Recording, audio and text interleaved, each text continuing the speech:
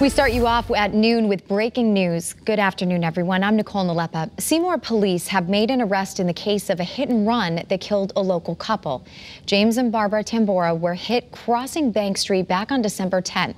Let's get right out to Channel 3 Eyewitness News New Haven Bureau Chief Matt McFarland, who is live there in Seymour now. Matt, what more can you tell us?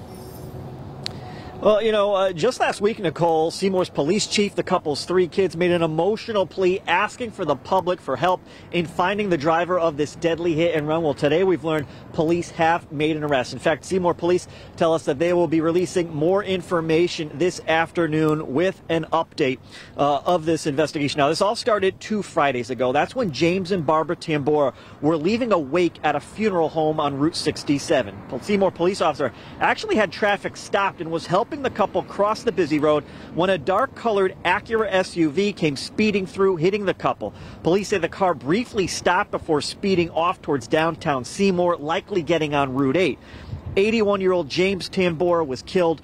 Barbara, his 81-year-old wife, was rushed to the hospital but passed away 5 days later. Now, based on evidence at the scene, investigators believe the SUV had damage to one of its front headlights.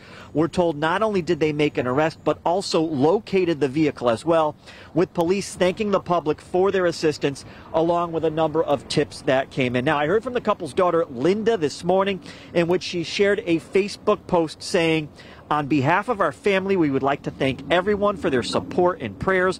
We'd like to thank all public figures, the police force, officers, task force, and especially the public, those who sent in anonymous tips, the news reporters that helped keep our story visible and in the public eye. The outpouring of caring and compassion we received from those close to us and from those whom we have never met has been overwhelming and comforting.